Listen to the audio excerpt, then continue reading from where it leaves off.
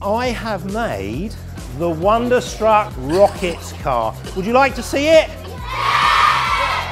So we use the rocket car as the focus of our show on Forces in Motion because it brings together so many different areas of science. Now, I need a brave volunteer.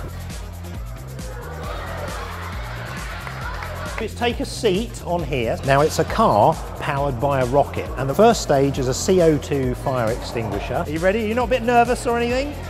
The second stage comprises of 4 whoosh bottles filled with a spray of isopropyl alcohol, which is ignited by electric matches.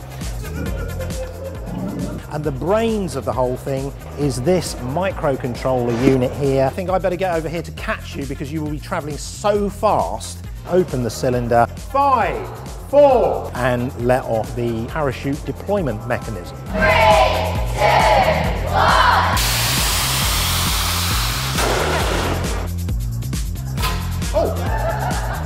Also, importantly, none of the construction techniques used to build this car are beyond anyone in year 9, say, upwards. We're talking about drilling, cutting pieces of wood, electronics, etc.